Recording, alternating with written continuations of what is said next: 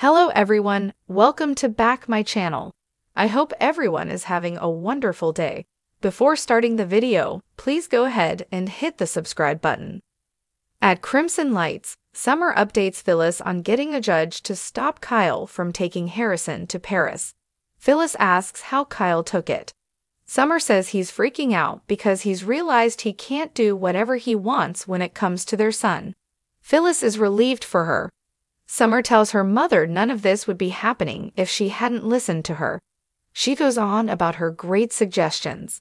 Phyllis warns her to document everything and always go through the courts. She'll always be in her corner. Summer appreciates her. Phyllis tells her daughter she went through a lot and deserves this outcome, but she has to ask, isn't your heart breaking just a little bit? Summer insists she's not upset at all. She won and Kyle lost. Phyllis says, and Harrison? How do you think not going to Paris will affect him? Summer scoffs that the boy didn't even know what Paris was until his head was filled with adventures by Claire. She went on about how he was excited for the trip. Summer pulls out the drawing Harrison made her, wishing she could share in the fun. Phyllis says Claire obviously gave it to her to make her feel bad. Summer says it worked. She feels guilty, but she should be the one doing fun things with him, not some nanny. Do you think I'm being unreasonable? Phyllis says it doesn't matter what she thinks, only what Summer feels. She feels Kyle is trying to squeeze her out of Harrison's life, while he's jumping into bed with Audra Charles either literally or figuratively. He needs to understand his actions affect other people. Phyllis warns that he'll retaliate, so she needs to figure out next steps. Summer has no idea what he'll do. I don't know Kyle anymore. Not this version of him, at least. He's so wrapped up in what he wants, and everyone around him has to fall in line. It scares the hell out of her. Kyle enters the Abbott house where Claire and Harrison are reading a book about Paris on the sofa. Harrison is bubbling over with excitement about going up the Eiffel Tower. Kyle tells his son they won't be able to do it this time. He's not going to be able to take him and Claire on the trip. Harrison asks if he did something wrong. Kyle says of course not, it's just a business trip and he'll be busier than he thought.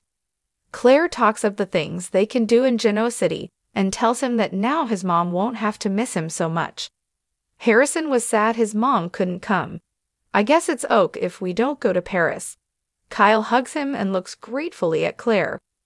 Kyle tells Harrison how well he's handled this and promises that they'll go to Paris another time. Harrison asks if Claire can come. He says of course. Harrison asks if his mom can come too. Kyle says they'll talk about it later. The kid is sent off to the kitchen and Kyle thanks Claire for helping him out. He laments that Summer doesn't want him happy unless she's around. It's always about her. Claire shushes him so the boy doesn't hear.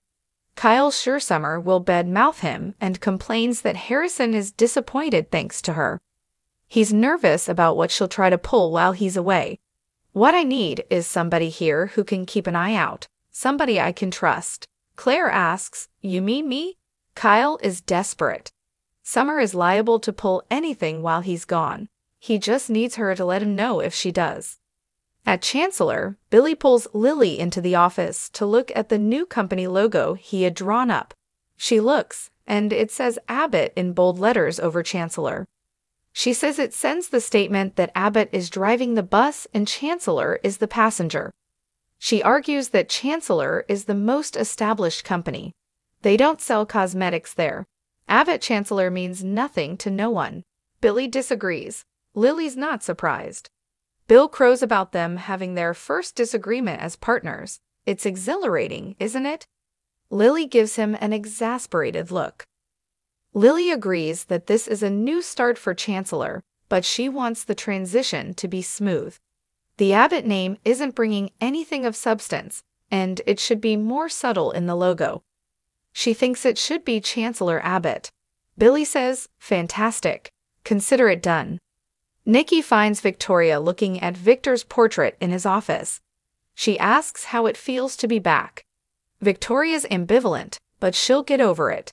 Nikki asks if she's just doing this for her father. Victoria asks if she's given any thought to Victor's proposal that she take over Chancellor, if he's able to take it from Billy and Jill. Nikki says the word if isn't in his vocabulary. She spent a lot of hours last night wondering what Catherine would think. Victoria thinks she'd rest easy knowing Nikki was in charge. Nikki needs something from Victoria before she decides. If Victor takes Chancellor, Billy will take a big fall.